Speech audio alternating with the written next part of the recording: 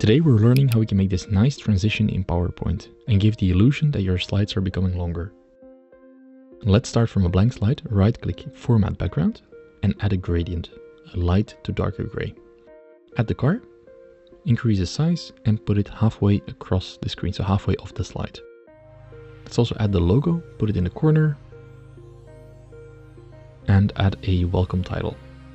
Type in welcome, change the font to Montserrat, increase the font size, make it bold, and also add some dummy text.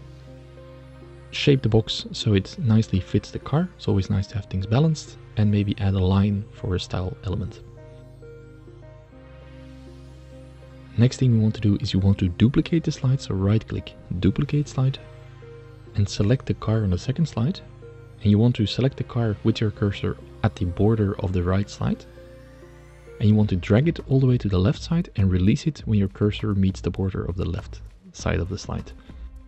Then position all the elements so they balance out on the right side. Change some text if you want or add it.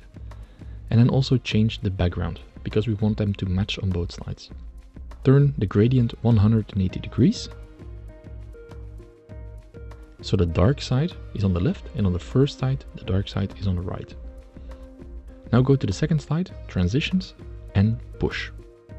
You want to push it from the left side. Now let's preview. This is how you make this nice slide extension in PowerPoint. Hope you enjoyed the tutorial. Make sure to like and subscribe and hope to see you in the next video.